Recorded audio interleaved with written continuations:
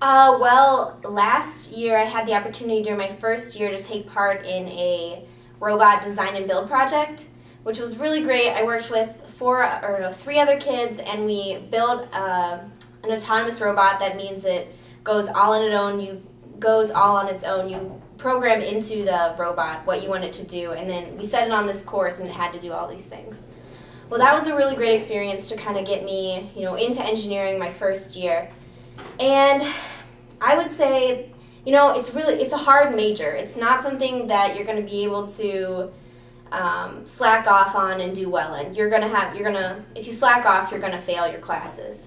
So it's definitely a challenge, and I am the type of person who likes a challenge. So now that I'm 2 years in, I'm taking thermodynamics this quarter, which is my first, probably, really intense mechanical engineering course.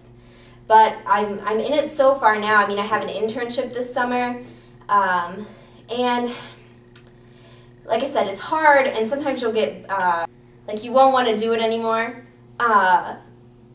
but you just have to look kind of down the road to what you're going to accomplish. Now that I've been in it a while, I really think that I want to work with environmental engineering, because that's something I've always been interested in, and the environment has always been a issue I'm concerned about.